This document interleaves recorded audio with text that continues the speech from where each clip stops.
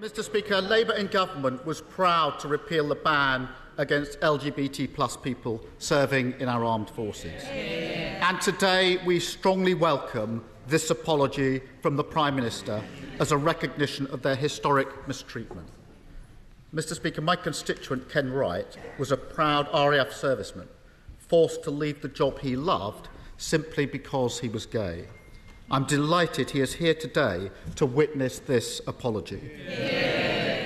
And whilst we cannot right the wrongs of the past, the government should now act on the recommendations of the Etherton Review to fix the lives broken by the ban. It's what LGBT+ veterans deserve.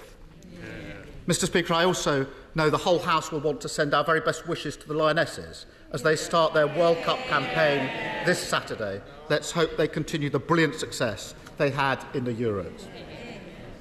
Mr Speaker, when the Prime Minister took office 9 months ago, the NHS waiting list had 7.2 million people on it. What's the number today? Well, Mr Speaker, the reason that the NHS waiting lists are higher today than they were then, after actually being stable for the first few months as we put in place new initiatives, is very simple, and that's because the NHS has been disrupted by industrial action, Mr Speaker.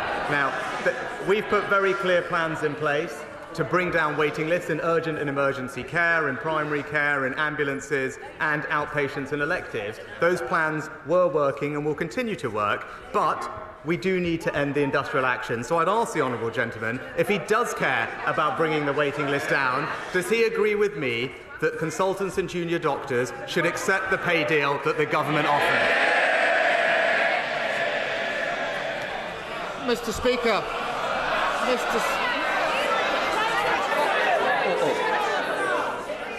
The Prime Minister likes to get away early.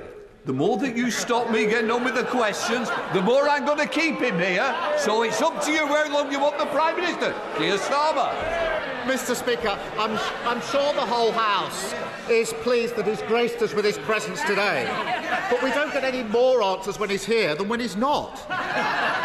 He knows the answer. 7 million people currently on the waiting list. Prime Minister, that's the highest it's ever been. It means that since he stepped foot into Downing Street, 260,000 people have been waiting in daily agony for things like hip and knee replacements, while he boasts.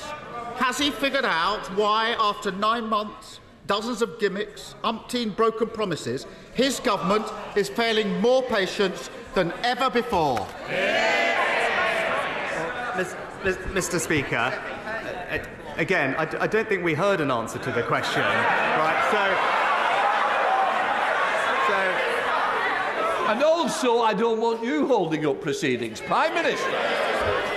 It's very simple. If the honourable gentleman actually looked at what was happening earlier this year, what we have seen actually is that our plans were beginning to work. Ambulance and waiting times down from an hour and a half over Christmas to around half an hour.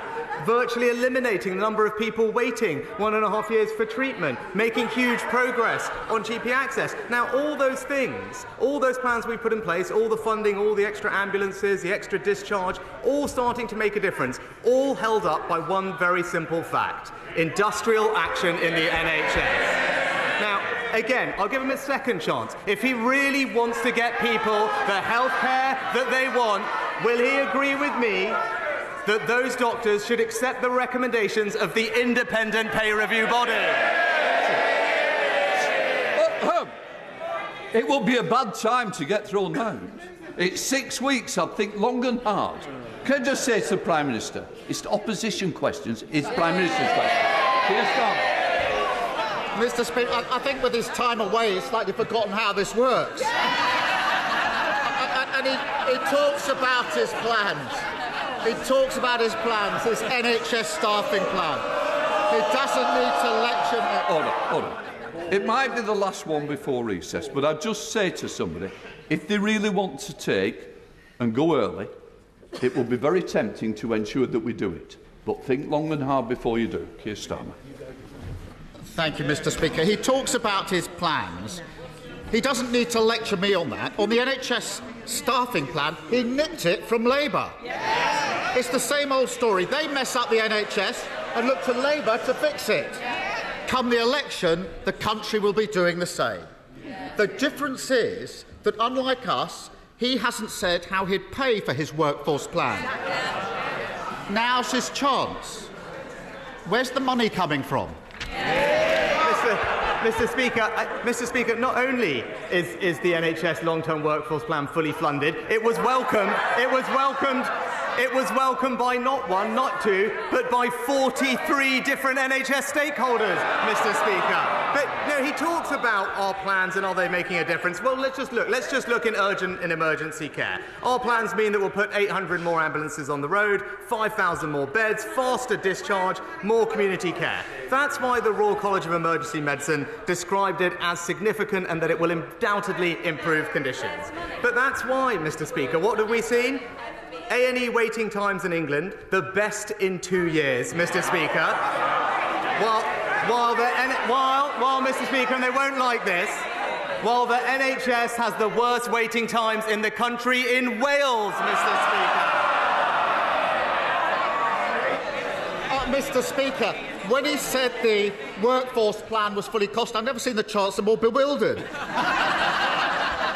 It's less than a year since his party crashed the economy with their unfunded spending commitments, and he hasn't learned a thing.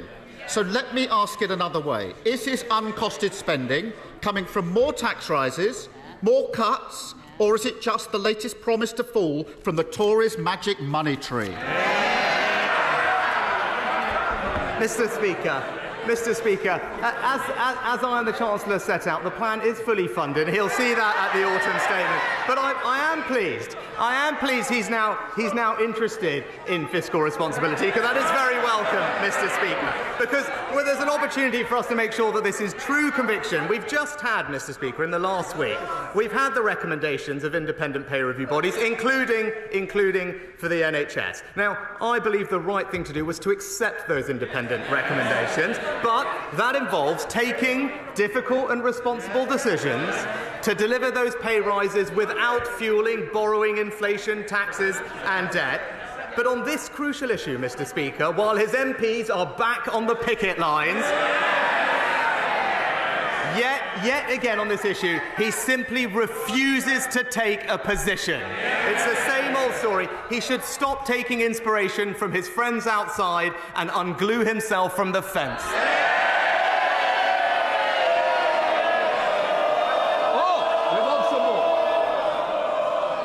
Who wants to lead the exit? Keir Starmer. Mr. Speaker, in that burst of nonsense, what you didn't hear was a single word about how he's going to be paying for it. Labour's NHS workforce plan is fully funded by scrapping the non-dom status that he so adores. You know the one, that non-dom... Order. I think one or two of you have asked to catch my eye. You're not going the right way. Keir Starmer. Thank you, Mr. Speaker. Labour's workforce plan is fully funded by scrapping the non-dom status that he so adores. You know the one, the non-dom tax thing, as he calls it, that allows some of the wealthiest people in the country to avoid paying tax here.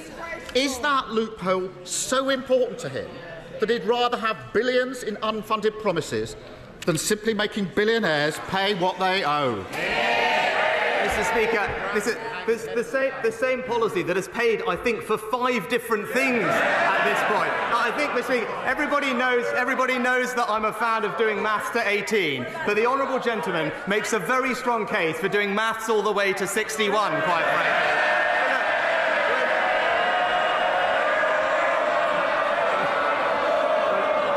When it comes, Mr. Speaker, but when it comes to the substance of the plan, because it's important we address this, right? I am aware, actually, and I will say this, he did set out some proposals to train more staff. The problem is, Mr. Speaker, that's all he did. Our plan is much more comprehensive and it's much more impactful, because not only will we train more staff, Mr. Speaker, well, no, this is important substance, because I acknowledge the party opposite did set out some plans to train more, but that's not enough. You also have to set out plans, as we did, to retain more NHS staff. And you also crucially have to set out plans to how you reform the NHS so that you can have a more productive NHS. And that is the difference between us, Mr. Speaker. He is only ever focused on the superficial headline. We're getting on and doing the actual reform. Mr. Speaker, if he's so good at maths, he'd know I'm 60, not 61.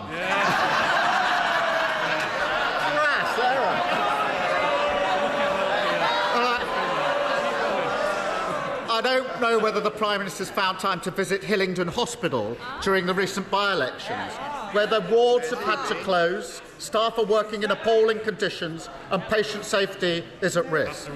And that's simply a snapshot of the wider problem. This week, the National Audit Office set out in detail what everyone already knows. The government's hospital programme has, shall we say, some gaps in it.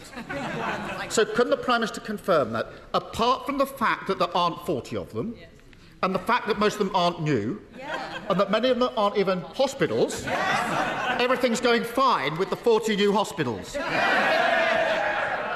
Mr. Speaker, not only are we going to deliver on our manifesto commitment to build 40 new hospitals across the country by 2030?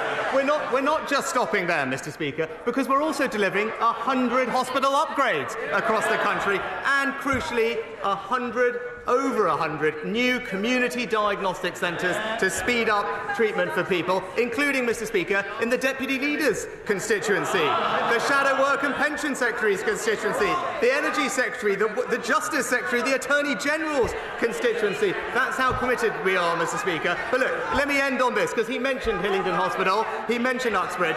I tell you what, I want to help the people of this country, Mr. Speaker. I want to make sure that not only can they get to work, but they get the care they need. Why on earth does he want to charge them £12.50 every time they visit their GP and hospital?